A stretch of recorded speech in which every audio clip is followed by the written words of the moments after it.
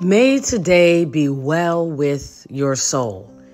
Not that everything around you is well, but by the time those things hit your soul, may it be well with your soul. You see, you might not be able to control some of the things occurring around you, but if you have the promises of Jesus in you, you have the ability to handle, to reassign, to process all of those things that come in your space.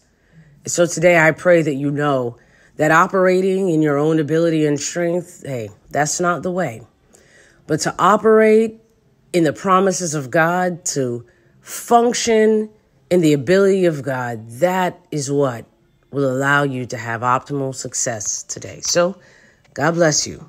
Operate not in your own, but operate in the strength and in the promises of the Almighty God.